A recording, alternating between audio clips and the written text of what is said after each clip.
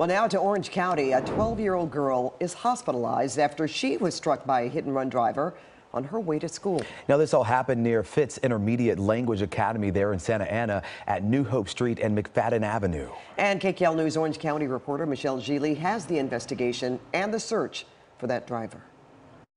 I heard her screaming, I heard her talking, saying her name was. The 12-year-old was in the street just outside of Shaban Ponce's window in extreme pain after being hit by the driver of this blue car, according to Santa Ana police. She was just laying there. I thought she was dead until I heard her voice, and that's when I'm like, okay, she can be responsive, but again, we don't know how bad her injuries, because the body can hide so much, especially if it's internal. The girl who was walking to school on McFadden Avenue is recovering from surgery, officers say.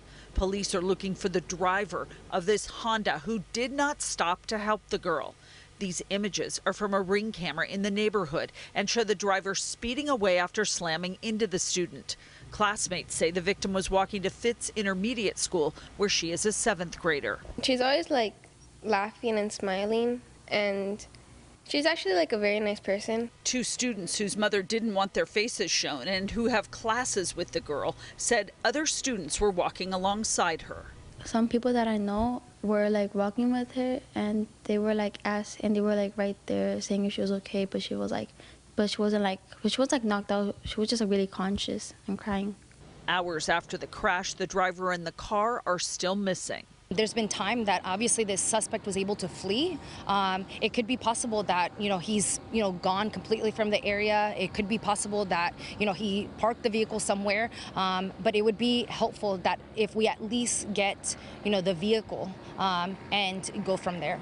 There are several distinct features on the hit-and-run car, which is a bright blue Honda. It has tinted windows, black rims on the tires, a black bumper. The car is lowered and there is damage to the right front windshield, hood, and right bumper. It may be a Honda Accord. If you see it, call 911.